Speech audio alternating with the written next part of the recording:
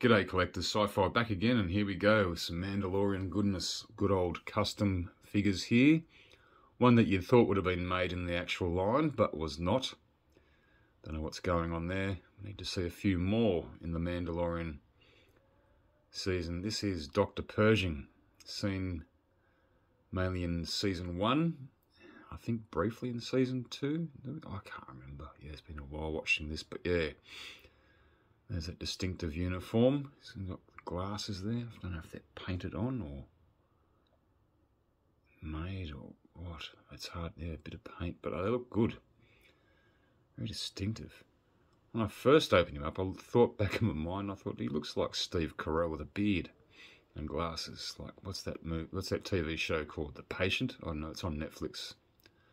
Pretty good, but anyway, no. It will definitely be a great addition to my Mandalorian display, that's for sure. Will he reappear in season 3? I don't know.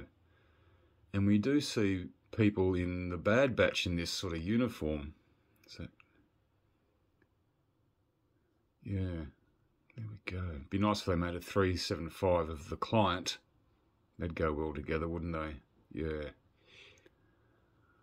Very cool, very well put together. I don't know where these figures come from. I look at them and go, oh, they seem familiar, but then again they don't. They do seem familiar and they don't.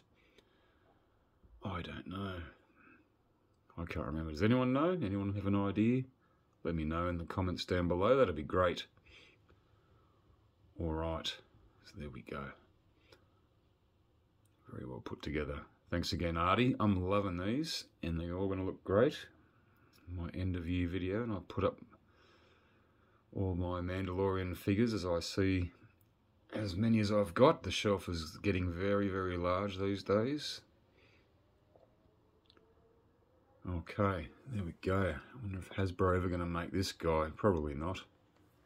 Who knows, there's a lot they could make.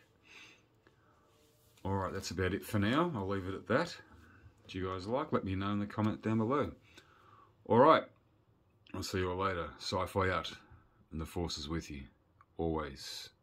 Sorry, wrong movie, wrong show. This is the way. That's better. See you then.